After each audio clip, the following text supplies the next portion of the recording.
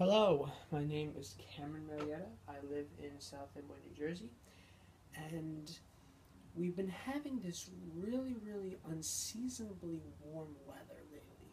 I'd say the past week or so, it's been up and down, but when it's up, it's really up. You know what I'm saying? It's like in like the 60s and 70s. So what I did was I said, you know what? Since we're having a winter thaw, sort of, it's like late February. It's like late February. um, I decided that I would take some branches in and I would force them to bloom a little bit earlier than they would normally bloom outside.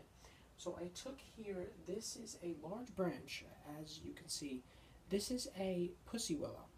Okay, and these normally bloom in mid to late March, I believe. I read that online. I'm not too sure if that's true, but that's when they normally bloom.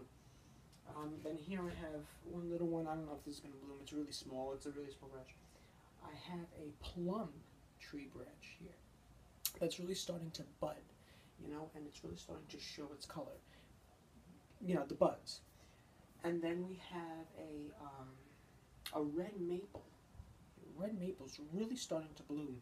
Actually, the buds, if you look closer, and I'll show you that in the next video, if you look closer, they're really starting to open up, and little bristles are starting to shrivel their way out of the buds. And then as I come over here, I have cherry blossoms. These are all cherry blossoms.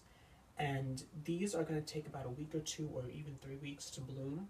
But they are starting to show that green tint, that green color in the bud, which is giving me the impression that they are starting to come out of dormancy.